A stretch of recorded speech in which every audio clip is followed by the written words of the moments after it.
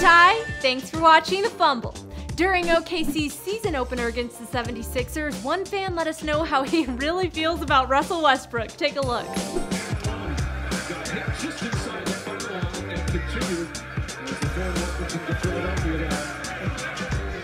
Okay, that was just nasty. There's some real hate in that. Let's watch it one more time. Yeah, take it easy, psycho. Russell's reaction is priceless and classy. He keeps his calm and is just like, is this guy for real? Or...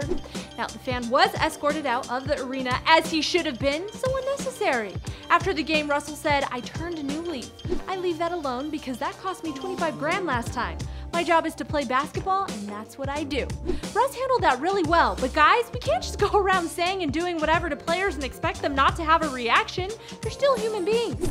Also, if you're a fan of the opposite team, the last thing you want is an angry Russell Westbrook on the court. That's when he's at his prime, which he proved once again. He threw up 32 points, had 12 rebounds, and 9 assists. Got that double-double and was only 1 assist shy of a triple-double. Westbrook is back with a vengeance, and so is his fashion. Yeah, he walked into the arena wearing a kilt.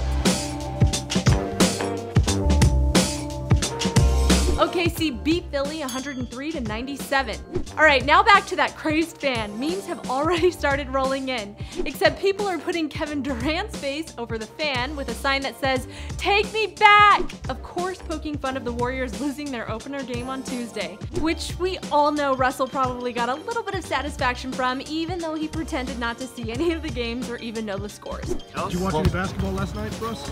No. Did you check any scores? Nah.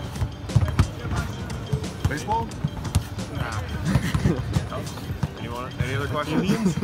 Nah. I'm busy doing something I probably don't want to hear about.